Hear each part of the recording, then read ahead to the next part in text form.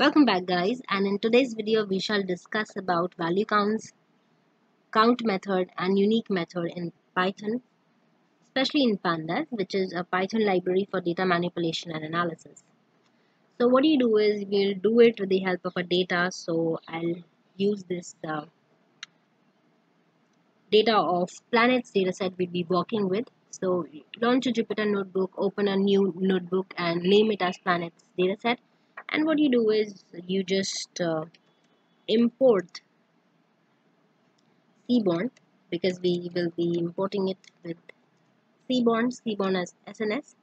And then what you do is you'll simply make an object called planets, and in that what I'll do it, I will tell SNS dot load my data set, right? What data set I want to load is planets. So this has already been preloaded in data in seaborn library of Python, as we've already discussed. And what I do is I will go and see the head top 5 entries, and it's taking a little time. Let's see.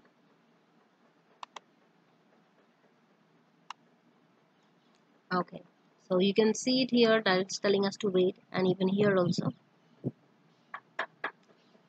So let me just give a heading, and we'll first see what is a count method in count function in Pandas, and I'll convert it into a heading, right? So our data has been loaded, and we see that we've got something like this data frame which has rows and columns. And before we proceed, let's just see the shape of our data, and we will write here simply how to see it, planets.shape, and this is like 135 rows and 6 columns, as you can see. Now what is this count function in Pandas? So let's first do it and then explain it. Okay, so as we see that we've got columns, so if you just simply want to derive the column, simply write here planets dot column or columns. Let's see. Yeah, so we got this columns in a form of this array, and we can see that we've got some 6 columns here. Now let's use this count function. So how do I use it? I will simply write this planets and which column I want. Suppose I want this number column. What is this number? So I'll just use this number, and I'll use this function now, which is dot count, and I'll call this function, and this tells me that there are 1035 entries in this number. Okay, so I got the count of this number. Now what if I want to know what all numbers are there? So I will just simply write planets, and in this again I will go to this number column, and I will write here unique. Alright, because I want to know how many numbers are there. So I got it in a form of an array, and this contains a list of like 7 numbers. So okay, there are 7 numbers in this column numbers. Okay, and the count is like 135. So I can also infer that there are no null values because my shape is like 135 rows. So all numbers are being filled in my data frame. Another thing which I can infer from this is like, now I have another question, that how many 1 number values are there, how many 2 number values are there. So what I do is I use here the function called value count function, right? Value counts function in Pandas. So what I do is again simply just go to the data frame, right, planets, and just write here number because I want to go to this column, and I will use this function called value counts and just call this function. Okay, and we got this value counts. So what is this showing me? This is showing me all the unique values with its count, and you can see that this is coming in a decreasing order.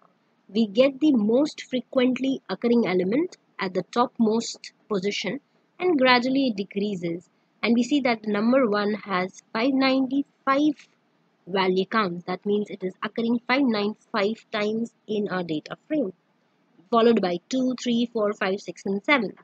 Alright, and this is how we get, count of unique values. Now let's just revise it once again with another function, with another feature, and let's this time take suppose year. Okay, let's take year here. So we are experimenting with year. So again, do the same thing with this thing. So we'll take this planet and go to the column as year and just see count for this and call this function, and you get that 135 count. Now another question, if I just interrupt this and I tell you that you're getting 1035 values in year, what about, let's take another column and take this orbital period. Okay, let's take this orbital period and find its count. Okay, and let's see what do we get. Is it properly telling me all the values? Yes, see, it is giving me 992. That means few values are not being filled. That means they are missing values. Alright, okay.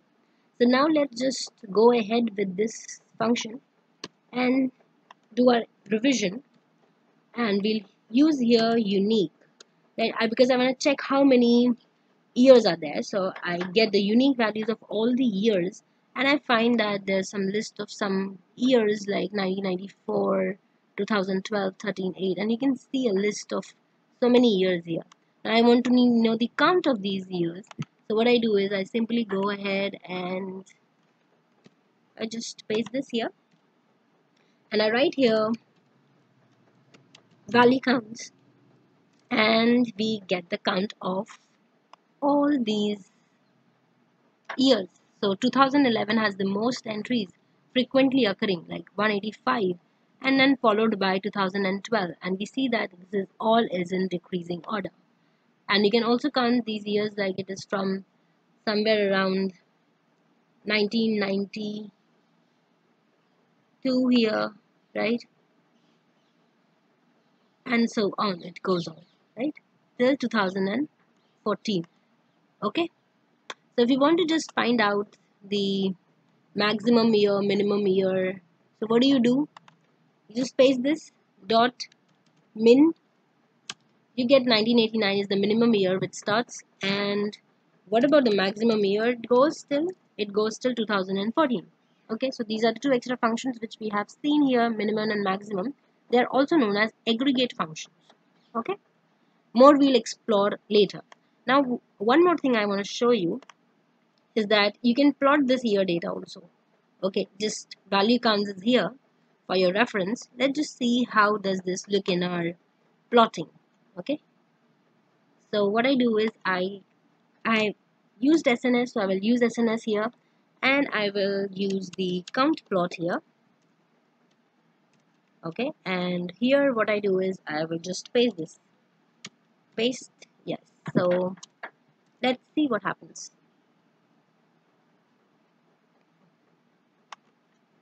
Okay, plot, yeah. So this has been plotting my data. Yes. So you can see here that this has been plotted on x-axis here and count is here. Now since you see that the year has so many values in it, it has become overlapping, and we also see the count here. And if you want to infer this with each bar, you have the exact values with value counts which you can infer, like 2011 185. So now you have to figure out where is 2011 and 45. So you have to just count here 11, 12, 13, 14. So this is the highest here. And now to correct this defect, what you have to do is you have to set the rotation of the axis label x-axis to a different rotation, and this we have covered in our previous lectures. So please go ahead and see that rotation video, how to set this x-axis label, right? So this was all about the functions in Pandas, value counts, count function, and unique function, and how can we use it in our data analysis and visualization process. So hope you like this video, and please share, comment,